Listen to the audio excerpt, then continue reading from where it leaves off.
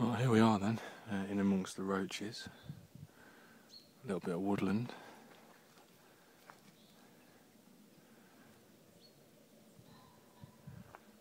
Very peaceful, very popular amongst climbers. Up there, we're heading up high.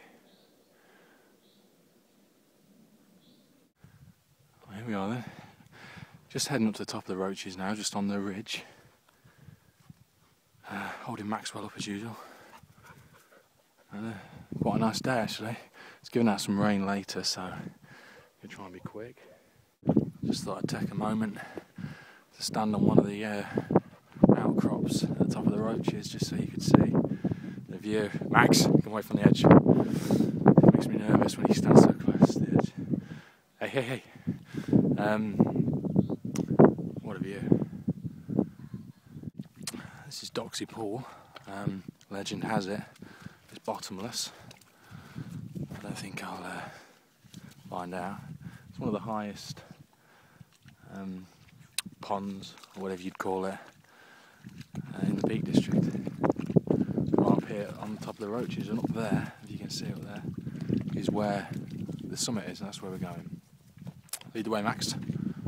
Okay, made it then. Okay, just heading down from the summit of the Roaches. Yeah, didn't spend long up there. There's quite a few up there, so I couldn't really do much. But now we're just going to head down the other side now to Roach End, and then we're going to go and have a look at Luds Church. Okay, back down into woodland then. There's a high path and a low path. Low path down there, and the high path, I believe, leads to Luds Church, which is where we want to go. Okay, still in the woods. Quite tough going actually. Very muddy. Like I said earlier, there's been a lot of rain, so it's been much more hard work getting through this woodland than I'd expected. But we should be at Luds Church any moment now. Luds Church down there. Let's go and have a look.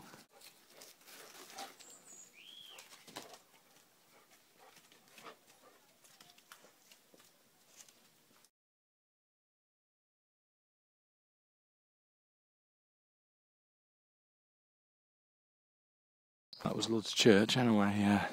Couldn't really stop. There was about 50 school kids in there, so on a day out, so couldn't really hang around and have a good look because it was a bit of chaos in there. But, okay, so we're pretty much about at the furthest point away from the car. We've gone past the footpath back towards the Roaches though, because I want to find this hanging stone that has been described on the map. So we'll just carry on a bit of a detour and see if we can find it.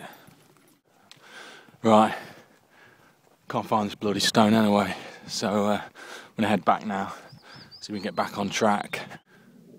Okay, so heading back now, still heading back towards the Roaches. It's turning into a bit of a slog this. There you go, you can see the ridge down there from where we came, and now it's still uphill.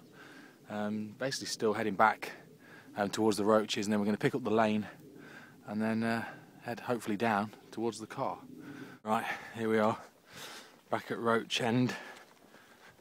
So now we're not going to go, as I said before, not going to go back over the Roaches because I've had enough of that for today. So I'm going to take the lane, follow the lane now back down to hopefully where we left the car.